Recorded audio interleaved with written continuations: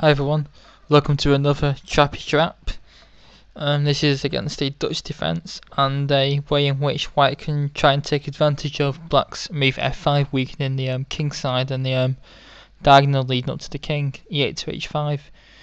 And one of the main reasons why I like to play e6 before f5 when playing the Dutch as black, because after f5 we get h3, which is also another cautionary gambit. So cautionary has invented two decent gambits, although this one's I think's not that great because you can decline it with a good position after knight f6, g4.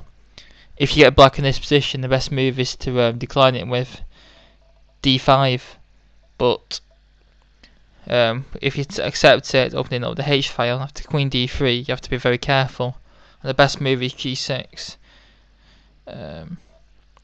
If you play knight f6, which is a natural move, retreating the knight from any danger and protecting h7, what would you play in this position if you had white pieces?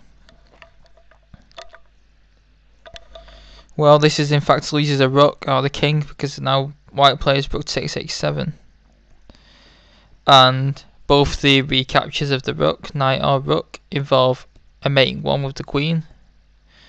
Very beautiful.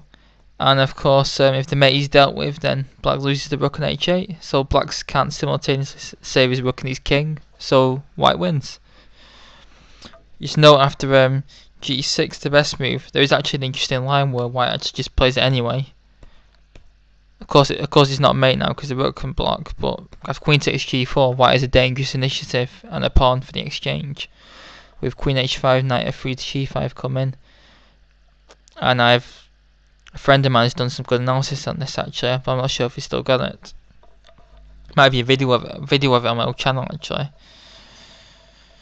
But yeah, this is a trap in the Dutch, and a reason why anti-Dutches are dangerous if you can't deal with them. But I hope you enjoyed this video, and please leave any comments and thoughts. Thanks very much.